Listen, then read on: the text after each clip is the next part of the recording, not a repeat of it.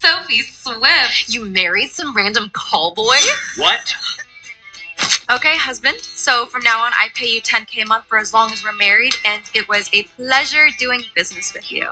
This must be your new boy toy, huh? Stay away from her. This is where you live. Yep, thanks for the ride. I'll catch you later. I got married girl of my dreams. She doesn't really know who I am yet. Take care of the company while I'm gone, okay? You work the hotels at night and then here during the day. Well, geez, don't overwork yourself. If it isn't my loser sister and her loser husband. You know, you two make the perfect couple. After all. Trash sticks with trash. You need to file for divorce right now. Sophie's taking over the company today.